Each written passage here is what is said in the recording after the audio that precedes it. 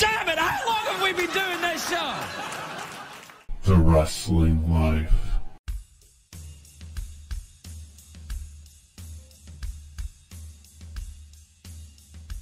Hey everybody, it's The Wrestling Life. It's episode 386. We're in the final week of September of 2024. I'm Ethan. And I'm Liam. Liam, we have so much to talk about this week. And as always, so many things we can't talk about on the first and only wrestling podcast. WWE is on the road to bad blood. AEW had Grand Slam this week. And they're on the road to the Wrestledream pay-per-view the following week. NXT is going to premiere on the CW next week.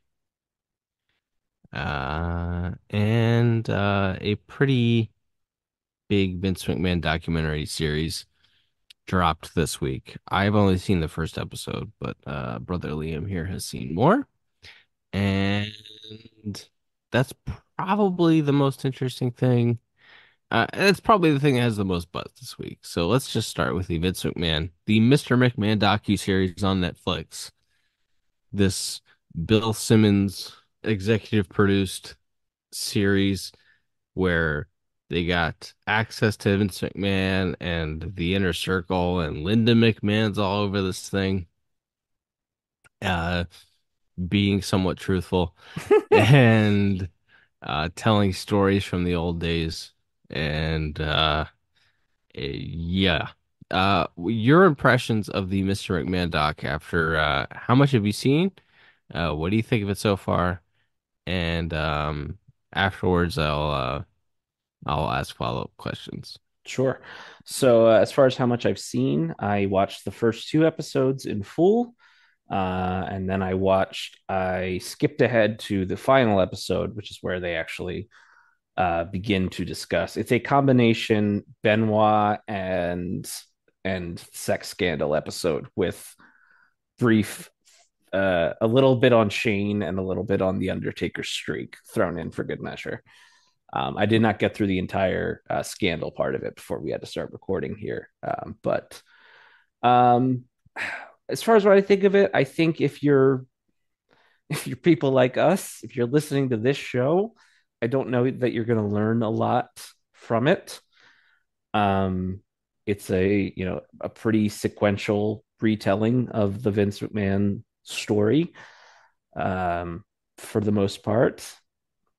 There's an episode, it goes from him getting into the business with his father to buying the company, quote unquote, from his dad, and taking it national and Hulkamania, and then getting to the 90s with the steroids and the steroid trial, and then you do the Attitude Era episode and whatever else from there, the screw job episode, all that good stuff. So those are the middle episodes that I skipped, because I can't.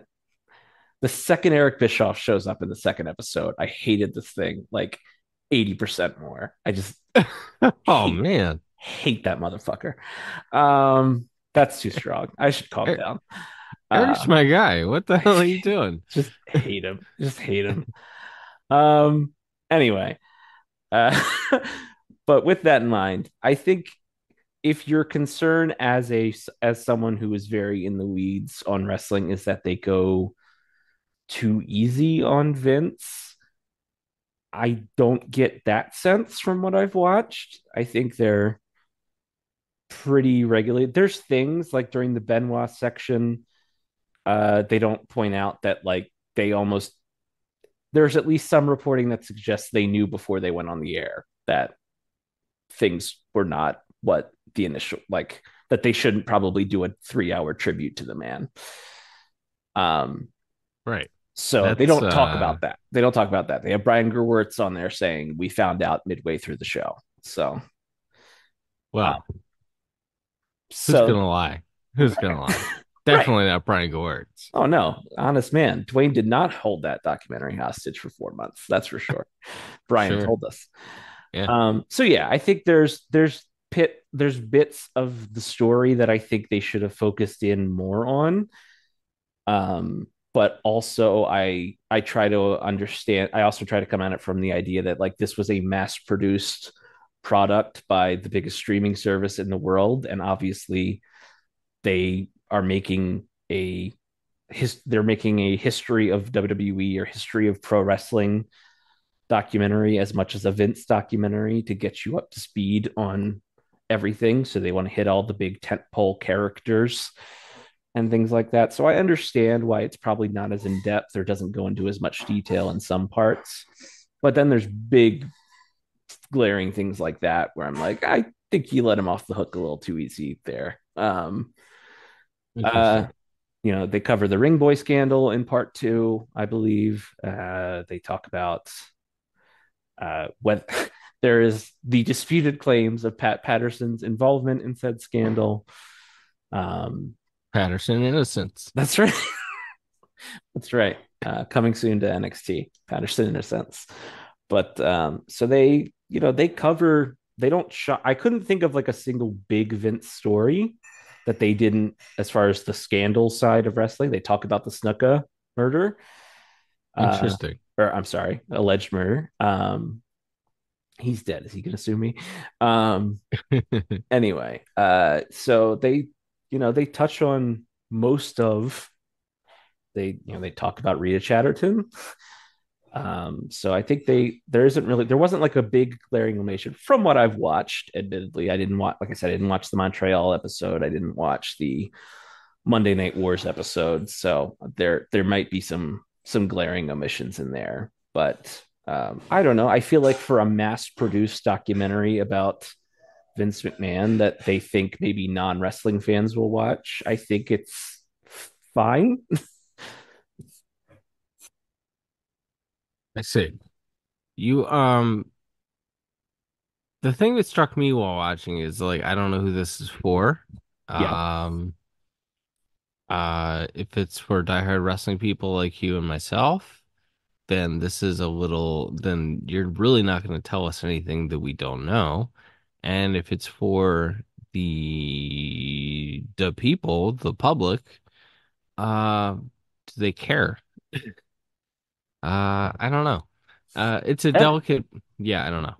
that is kind of, I think, a recurring theme, especially in episode two when they talk about the Ring Boy scandal and the steroid trial. And then again in episode six, when they talk about Benoit, they do have Phil Mushnick interviewed for this thing. Nice. And he's has not changed his opinion of Vince McMahon or wrestling fans in the last 30 some years.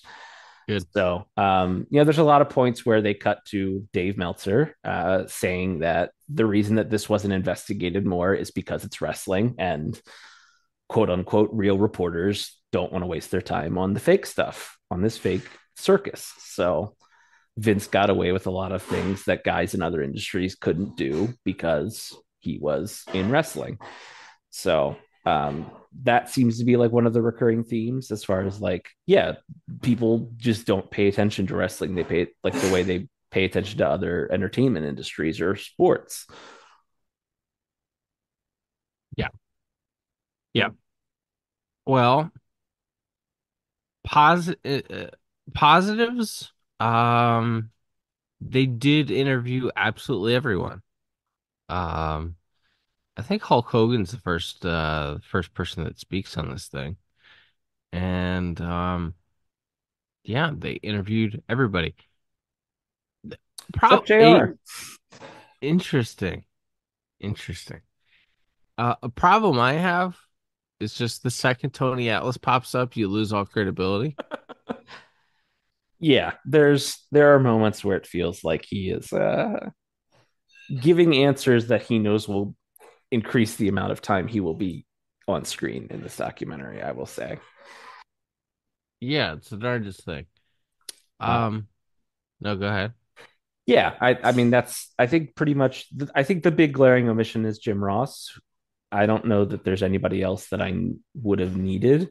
I don't think there's anyone that would have been employed with AEW while this was coming out that uh or while it was being filmed. I guess technically with maybe the exception of maybe Cody was still in AEW when this thing first started filming.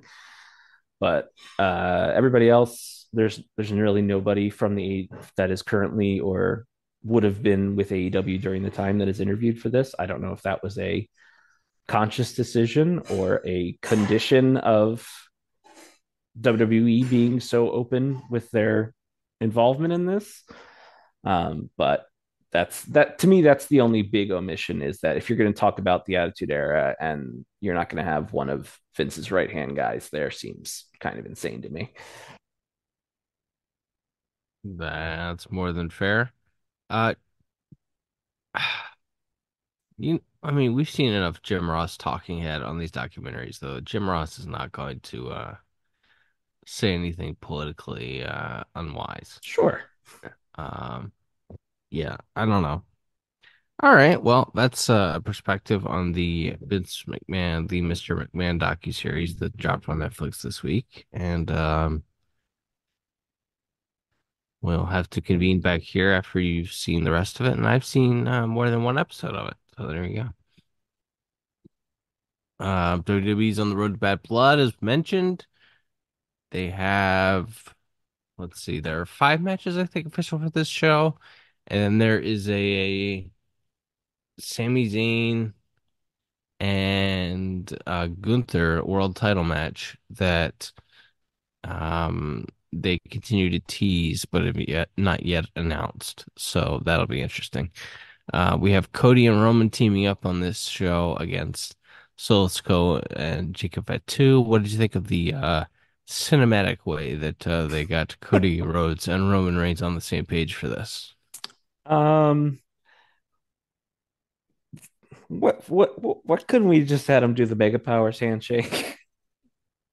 Well, yeah, Couldn't the bloodline have just grabbed Roman's arms and been prepared to hit him with a big guitar, and then Cody runs down and saves him, and then they do a big handshake.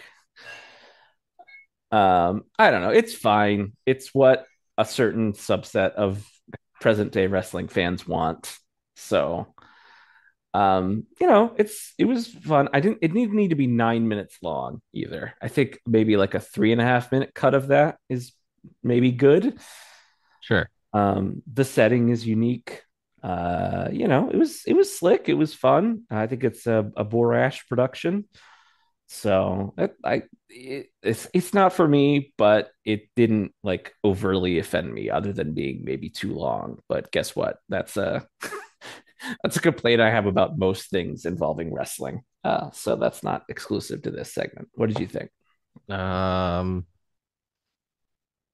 yeah, it was okay. Like I we think very similarly, so it's difficult to come up with something unique to say. But I'll say, I thought, oh, this is very the Avengers, even though I haven't seen most of those Marvel movies. Like this is trying to appeal to people that watch the Avengers, and here we are. I don't know. I don't have a lot to add. Uh, I think it's really cool that Cody and Roman are going to team up. Roman is doing like 6 TV tapings between now and Survivor Series. So I assume that we're getting that War Games match on that show. And nice to see Roman get out of the house. So that's cool. Also scheduled for the show, Nia Jax versus the winner of a Bailey and Naomi match set for this week's SmackDown. CM Punk and Drew McIntyre, Hell in a Cell. Damian Priest versus Finn Balor. And Liv Morgan versus Rhea Ripley with Dirty Dominic Mysterio suspended in a shark cage above the ring. The old shark cage gimmick. Nice. And then as mentioned, we expect that Sami Zayn and Gunther are going to have a world heavyweight title match on this show. Um, and on Raw this week, Jey Uso beat Braun Breaker to win the Intercontinental Championship. Braun Breaker's Intercontinental title reign, which was delayed once because they wanted him to win it on a big show, Uh-huh. is over after like 51 days. To the Yeet Man, the guy who says Yeet. I don't know, man. Braun Breaker, we can argue about his promo or discuss his promo ability, maybe. I don't know. Uh, upper mid card is the floor for Braun Breaker, and face of the company is the ceiling, and Jey Uso is the Yeet Man. I just, I know he sells a lot of merchandise. He's very, very popular.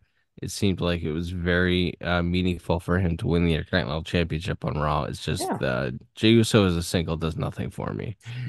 So, You know, uh, but very happy for him though. Do you have sure. thoughts on him winning the Intercontinental title? Yep. Nice guy. Good family man. Yeah, I look, I think there's a reason, like, the New Age Outlaws sold a lot of merch too.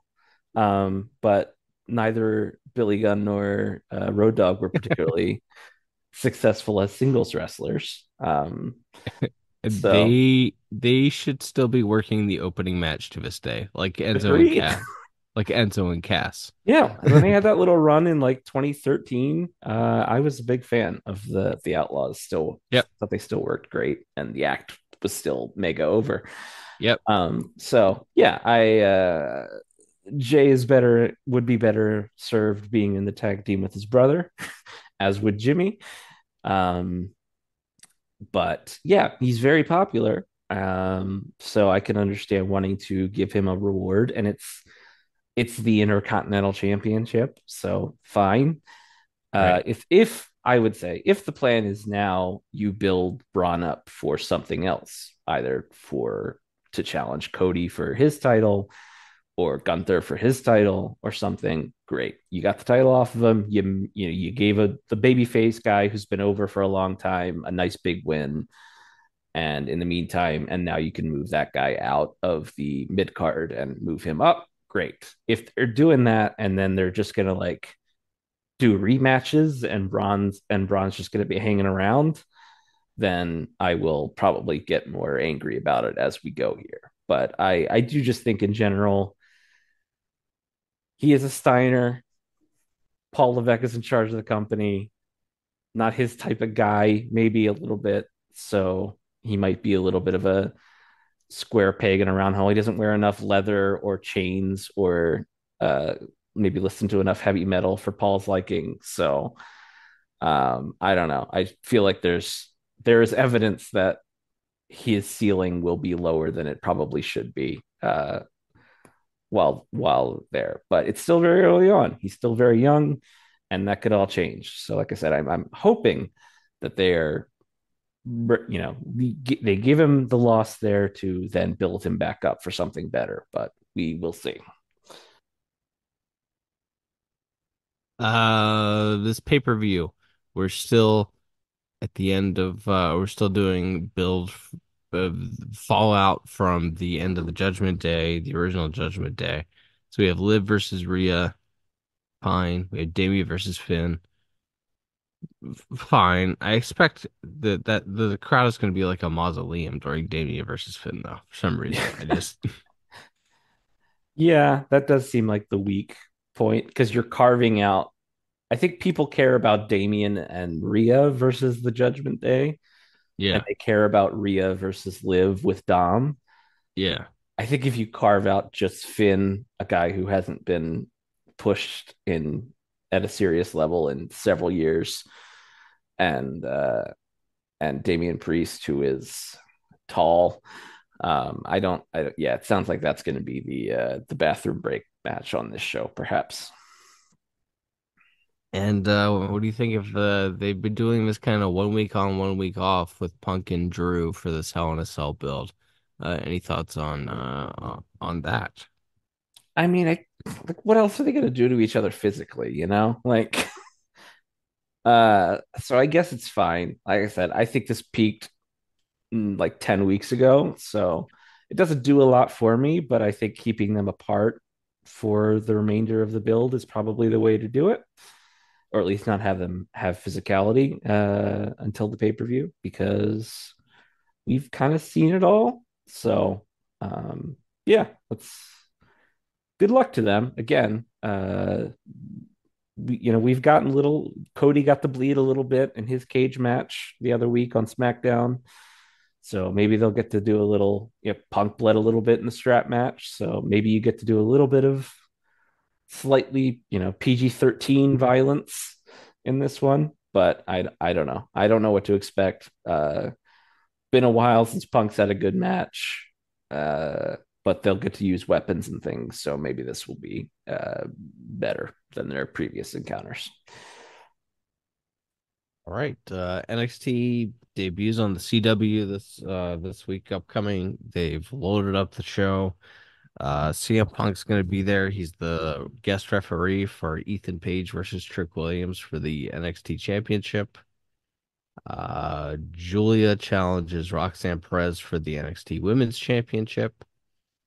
And yeah, so there's that's the CW premiere. They kept that one in the Allstate Arena in Chicago, so tickets must have sold well. The following week, they're also on the road in St. Louis, and they moved from the big building to a small building. So I Even assume with tickets. Randall, huh?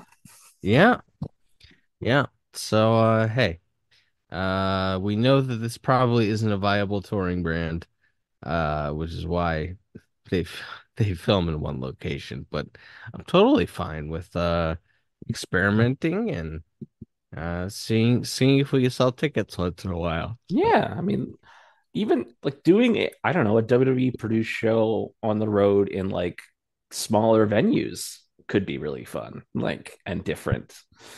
Uh, yeah, if they start going to 1,200 seat arenas or 15 or 3,500 or whatever seat arenas instead of the big ones, like a lot of dynamites and collisions run out of these days. yeah. They could, that could still be fun. So yeah, we'll see. But the first show they did also, I saw they're implying that Stephanie Vicaire will be there to face the winner of the women's match. Yeah. Countdown to the Punk gym selfie is on. Also, yeah. Yes. Alrighty. Well, that's WWE World. Let's head on to AEW here. They had Dynamite Grand Slam this week. They taped Collision Grand Slam. This week's Rampage was taped last week. Anyway, the big matches on Dynamite Grand Slam were John Moxley versus Darby Allin, with Darby Allin's guaranteed title shot up for grabs for some reason. And Moxley won, and Moxley wins the title shot. So it's Moxley versus Bryan Danielson for the AEW World Title in Tacoma, Washington on October 12th. Moxley was off the board, took himself off the board for a while there, and then came back with a new gimmick. And suddenly he is probably getting Bryan Danielson's final match instead of Darby Allin. It's interesting. Um, I think it's a bigger match. I think John Moxley and Bryan Danielson is a bigger match. Sure. I just think that it's funny sometimes how John Moxley is low-key the most political guy in AEW. Yeah, he has his moments. I always think back to the when we were in the midst of the Punk uh second comeback The from brouhaha, if I can evoke a little French. please do. Yeah, when Moxley went on Renee's podcast after Punk went on his Instagram stories and complained about how Moxley didn't want a job to him. Right. Funniest man in the world. And Moxley is just like, there's a lot of BS here. I could have walked onto SummerSlam with the AEW title if I wanted to. Like, and I was Yeah. like, yeah, you really could have. That's the fact that he said it, and he's like, I wouldn't, but I could have, and I would have been legally Mhm. within my rights to do that. I'm like, well, I don't know about holding the belt because there's been some lawsuits about that over the years, Right. but he could have walked onto SummerSlam while still being the reigning AEW champion. That is Right. undoubtedly true. Very much so. Yeah. So I always think about that in the back of my mind, where he's like, I feel like he's more vocal than I think people might think. His persona is easygoing guy who just is happy to be there and loves wrestling, Mm-hmm. which he is and he does. However, he's smart and clever. He's smart and clever also. Right. And it's like I believe he is really easygoing and will do whatever when he's working like Revolver in front of 300 people, you know, Sure, sure. or the Pacific Northwest West Indies that he works or whatever. Yeah, I think he's probably a very easygoing guy. That when it comes to like TV wrestling, national TV wrestling, I think he cares a little bit more. But yeah, as far as I mean, I think we talked about it leading up to it. You've really kind of cucked Darby on this, um, by having him put his title shot on the line that he won like 3 months ago and then losing it, and also the fact that he put his title shot on the line on the show where he was supposed to wrestle for the championship while the champion wrestled someone else. That messiness, I still think, was never accurately explained. um, No, but just say one sentence to make it make sense. That's Mhm. all I'm asking. It's I mean, you so could just had easy. Darby say, "You know what? I don't care if Danielson's back.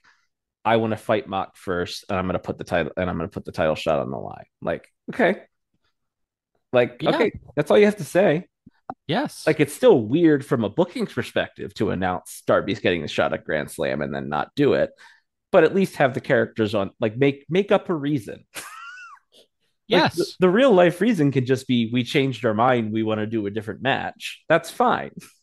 Indubitably. But you need within the context of the fictional show make sense. Um but they didn't. But hey, like I mean I liked the match. It was like they did their version of like Brock versus John Cena, and Moxley threw him around and brutalized him, and Darby fought and fought and then was finally killed. So yeah, I think at the end of this, yes, Moxley being the guy to kill Danielson and send him home, theoretically that makes him a really big heel. And then the person, maybe it's even Darby, that beats Mox in 6 months or whatever, will in turn also be a bigger star from that. Would it matter if Darby does it this way versus if he just went and wrestled Bryan Danielson and beat Bryan Danielson in a babyface match? I don't know. I don't Yeah. know if it matters. I think Darby Allin's kind of the level of star Darby Allin's going to be. So, and again, it could be anybody. It doesn't have to be Darby Allin. But I don't know. It's fine that they're doing this. I just wish they would have done a better job. Is really what I keep coming back to. But the ending angle with I thought was cute with Danielson rebutting the plastic bag suffocation by choking Moxley with a necktie was great. Yeah. And also him being the first guy to just not sell from Marina was also fun. Yes. He was like, "Nope, I'm not doing it because I can't hit you back. So I'm not going to just stand here and get wailed on." I thought that was fun. But yeah, I That thought is a problem when you have a lady heater. correct. She either has to always hit the person from behind, or otherwise the guy just has to stand there and not fight back while she's beating his ass. Yeah. Yeah, it's tough. But anyway, I thought the ending of the show felt hot. It's a big match, feels like a big grudge match, so that's all fine and good. But yes, the roundabout way in which we went to get there, and also what do you do with Darby now that he's been so thoroughly cucked is probably a question worth asking as well. So let's hope there's a long term plan in place to build that guy back up after he was indirectly or directly cheated out of his title match and then lost clean. Yeah. 48-year-old Nigel McGuinness made a rare in-ring appearance on this show. He wrestled Danielson almost 15 years to the day since their last match. We talked about this a lot last week, but they advertised this in a very strange way. They delivered it in a very strange way. But there you go. Nigel McGuinness and Bryan Danielson one more time. What did you think? I liked it. They're older. They're two older gentlemen now, They and certainly are. it was a very I thought it was pretty safe. Nobody headbutted a ring post. They teased it the one time, but they didn't actually do it. They did. I thought they did some fun, innovative stuff. The thing where the old rivals wrestle, and so there's like 800 times where they go for their signature thing, and the other guy counters it, and then finally they hit it late in the match. I think is always those types of matches are fun. So I thought it was put together well. You got the big entrances. Tony sprang for Oasis and Europe. So you Yeah. got the big licensed music entrances. So yeah, I think it was as good as it was going to be given Nigel's lack of ring time over the last 20 years. And yeah, so I thought it was fun. I'm glad they got to do it. I'm sure it meant a lot to both of them personally. It's well documented how you know Nigel's problems and all of that kind of ran him out of wrestling. Not ran him out or not that kept him from continuing on wrestling full time are well documented. So it's nice that he got to have this moment with I think the person that people would consider his greatest opponent certainly. So and with Danielson about to hang it up, this was one of the last dates where I guess they could. And as you mentioned, it also had the symmetry of being right around the anniversary of their last meeting. So it was fun. I'm glad they did it. I agree that the way to get there was not good, and Nigel, because Danielson was off TV selling the beatdown from Moxley. Nigel also had to do the build all by himself. So maybe you would have been nice to have like in a perfect world where the booking made more sense, where Danielson could have done one interview leading up to this. But what they did, all things considered, it led to a very nice moment, and the crowd went crazy for it. I think that's the first time like a full audience or a nearly full audience has ever done the "You're gonna get your effing head kicked in" chant Likely audibly so. on television. So that was a funny moment, I thought. So yeah, it was fun. I thought the build to it was dumb, but it was a bucket list item check thing for Danielson's last year as a full timer. All right, Dave. Uh, excuse me. Mariah May retained her women's title on that show, and I don't know. Did anyone buy you Sakazaki was going to beat her? I don't think so. But they're just doing some Mina Shirakawa stuff there. Britt Baker returns to the ring next week against Serena Deeb. Um, Not really clear to me what we're doing with the women's title picture there until Tony Storm and until we run it back with Tony and Mariah too. I don't know what we're doing Yeah, here, but I mean they had so after Yuka lost, they had Willow come out, who was coming off of a loss, right. to seemingly challenge Mariah, and then Mina Shirakawa came out and Mariah attacked Willow. So it seems like they're setting up a tag match between there, with Mina being conflicted because she's also teaming with Tony in Stardom coming up here soon. Right. So I guess the idea we're going to eventually get to Mariah Tony 2 with whose side is Mina on as the determining factor of the match, I assume. But until then, she's wrestling a lot of cold opponents on TV. They had her wrestle Nyla Rose, they had her wrestle Yuka, they've had her mix it up with like Queen M and Nada, all fine performers. None of them that the crowds believe have a snowball's chance of beating Mariah for the title. Right. Yep. So there's that. Ricochet and Will Ospreay on TV next week. Will Ospreay and Kyle Fletcher lost to the Young Bucks at Grand Slam. And now Will's back to just being in one program at a time, maybe? Yes, he would not allow Kyle to cheat, and therefore they lost. And so I assume that Horseman beatdown they've been teasing for 11 years now, with the Callis family beating up Will, I assume is coming here soon. But match with the Bucks is really good. Best Bucks match non-Sting and Darby division in a long time. So they heard me talking about how they're washed, and they were not mad about it. But they did have a very good match with two of the best PWG style guys in the company. So they showed out for this one.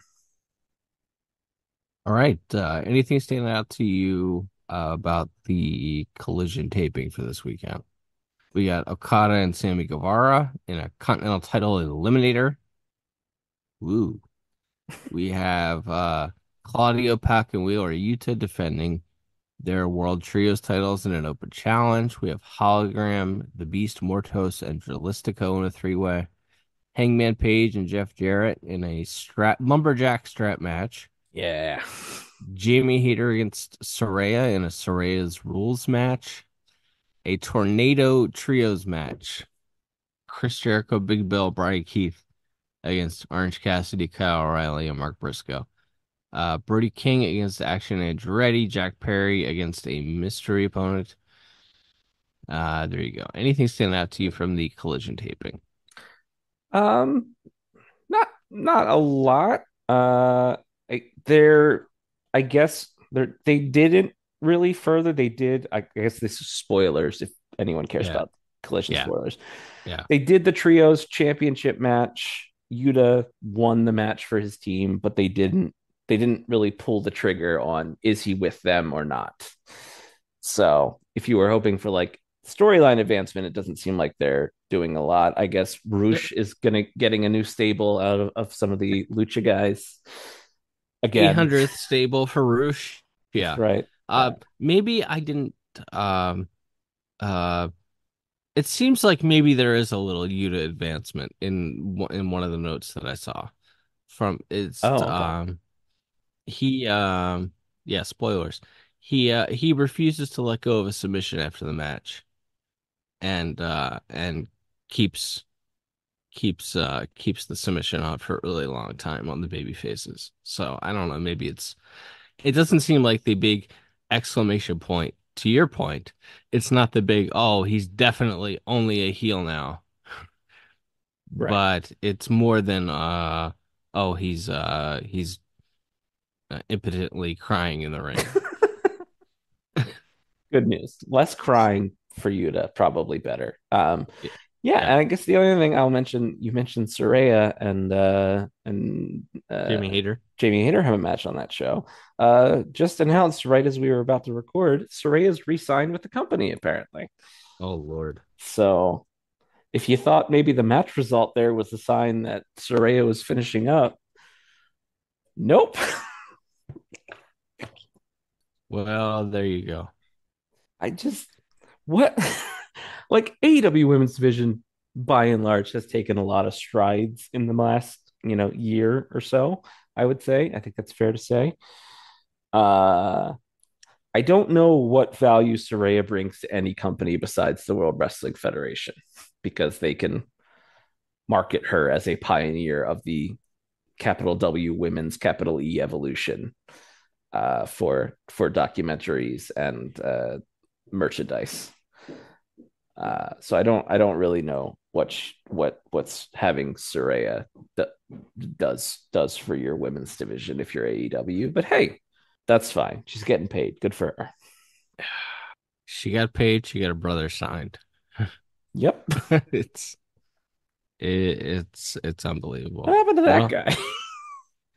Yeah, I don't know, man. He's been I don't walking know. around in his little hat and vest. Ugh. It's just it's the Soraya cinematic universe of AEW leaves a fair amount to be desired. There is Harley Cameron running around being funny though. Yeah, So there's that. it's a fine like C show act, I guess, if that's what you want. I But are you paying your C Show Act money to be with your company? You know. My guess is yeah. I don't know though. Well, I guess I probably have to write about Soraya now. So let's get out of here. Yep. Till next time, everybody. I'm Ethan. I'm Liam. We'll be back soon with more stories from the wrestling life. Bye-bye. Thanks for listening. Don't forget to leave us a 5-star review on Apple Podcasts. Now, here are this week's bonus features.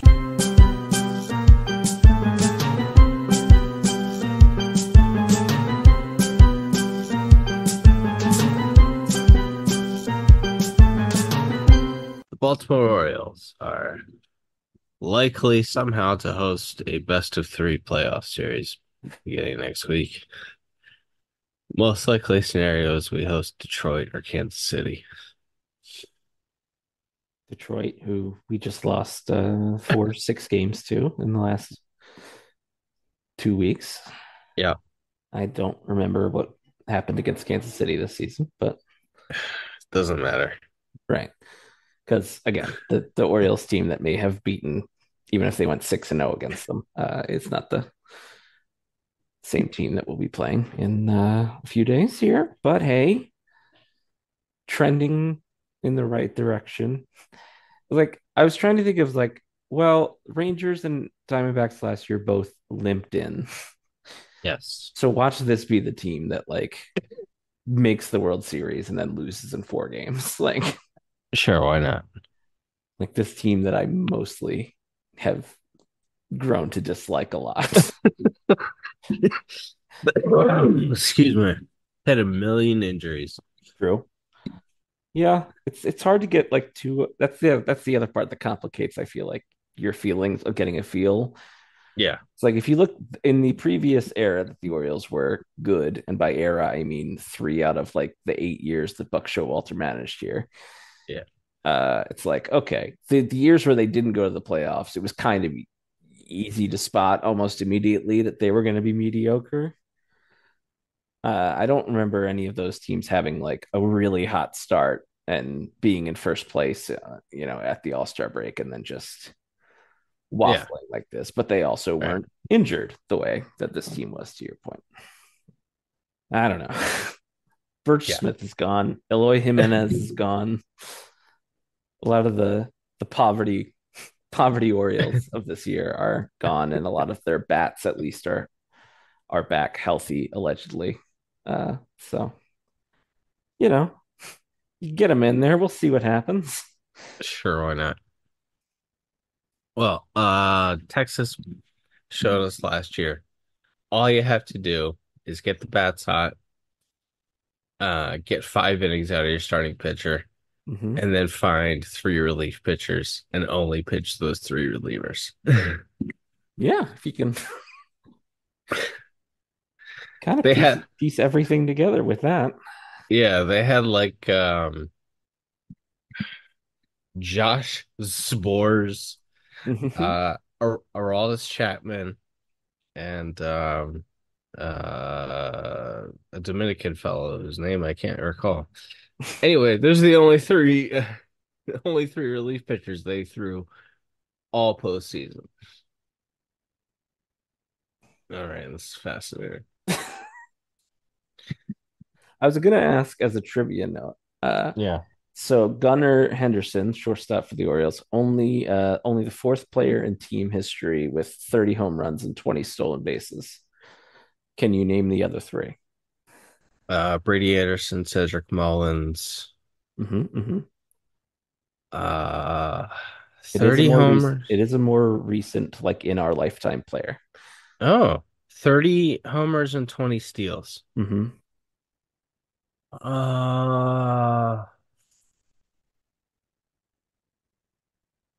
It's such a rare combination of power and speed. I'm stalling. I can't. I don't know. Manuel Machado. See, I forget that he used to run a little bit. Yeah, well, that's the thing. I think of by the time he was hitting 30 plus home runs of the Husky Manny, right? that we still see today and playing for San Diego. Big fella. And it's like, no, there was a year or two there where he was already hitting into the 30s and still running a little bit. So it's like, oh, what do you know about that? I think of those as like two distinct eras of his career. And it's like, no, there's 1 or 2 years of overlap before he became exclusively a power guy.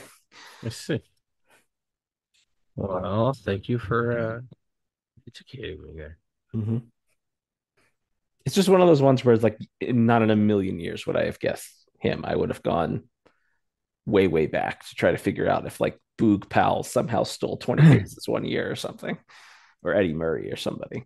Yeah, I couldn't piece it together. I was gonna probably go like Ken Singleton or something. Yeah. Or like Reggie Jackson the 1 year he was here or something. Like, Yeah, yeah. Well, what do you know? Well, hoarding Coke Spice has begun. Coca-Cola has decided to discontinue another of my favorite products. it This is declared a war.